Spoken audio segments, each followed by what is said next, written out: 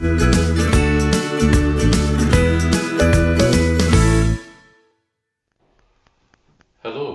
it must be Thursday.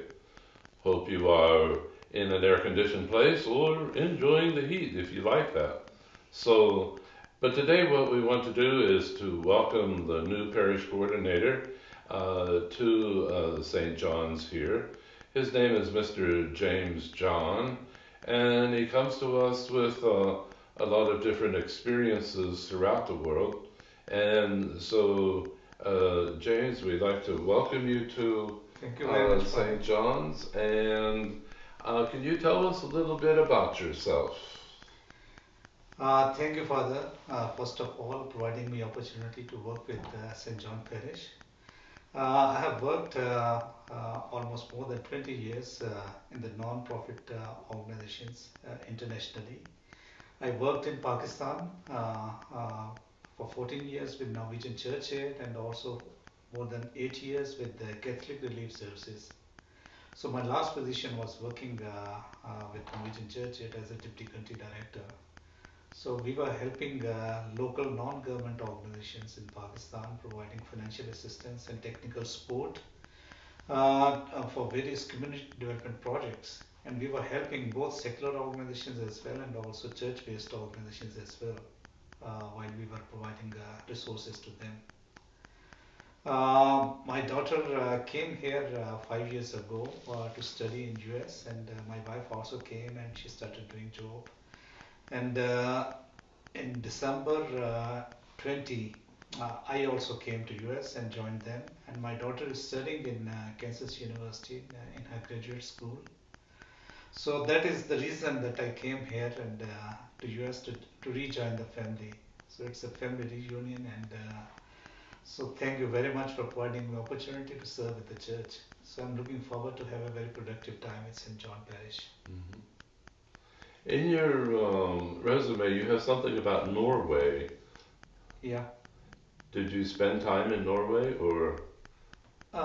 Yes, for different training opportunities and also for different international meetings. So we were visiting almost 2 to 3 times a year. Every year we were going to Norway for different meetings and different training programs which were organized by our head office. Did you enjoy your time with Catholic Relief Services? Yeah, that was my first international job, and that provided me a foundation how to work in non-development in non-profit organizations, and especially how to understand the development work and also to respond to different emergency responses, especially related to floods, earthquake, and civil disorder. Mhm. So you had to organize a lot of different helping agencies and things like that nature, Yeah, and how to do it. yeah. Uh, Yeah, we were building capacity of also local organizations, how to have their different policies and procedures, and have a trained staff. Especially, we are focusing a lot on transparency and accountability, and also the quality of the projects which we're implementing through the local partners. So we was investing a lot in capacity building of the local organizations as well. Yeah. I know Catholic Relief Services was very active in Eritrea when I was there, and I just had a lot of respect for Catholic Relief Services. Yeah. They do help a lot of people, and that is great. Um, Just let me mention about Catholic Relief Services. It was one of the pioneer organization in Pakistan when Pakistan was established in 1947. And the first two organizations which were invited to work in Pakistan, it was Catholic Relief Services and Church World Service.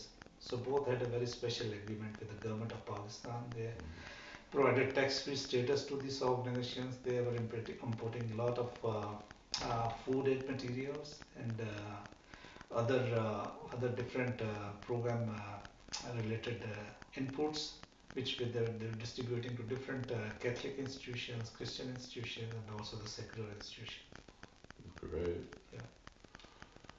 And I hear your daughter has started excuse me, is studying for her doctorate.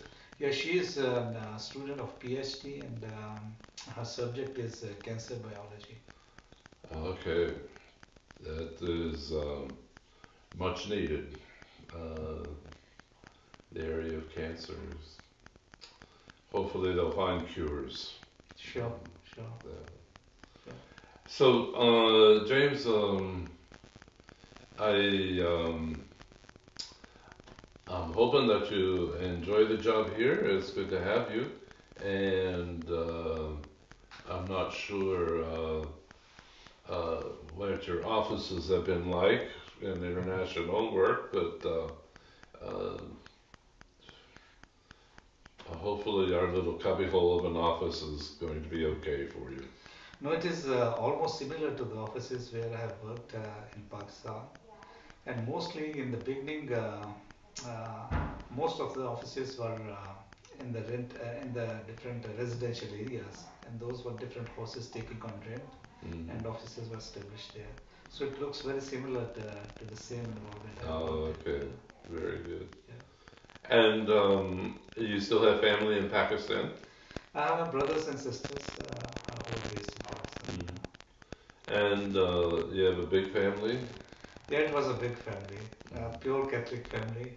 We were 11 brothers and sisters, Oh, 11, okay. 6 brothers and 5 sisters. Two of my sisters expired last year.